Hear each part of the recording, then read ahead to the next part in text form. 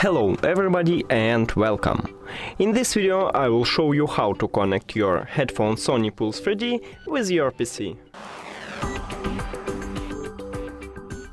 Basically you have a few options how to do it. The first one is to use a cable, it's a mini jack to mini jack, so just connect it to your headphones. And the second one to your PC. Here we go. Okay. And the second one is to use a wireless adapter right here. So just connect it to your PC. And after that, just move power button right here. We can see a LED light. It should be white, so it means that it's connecting. That's it. Thank you for watching this video. If you found it helpful, please consider subscribing to channel and leave the like on the video. It's really important to us. See you later!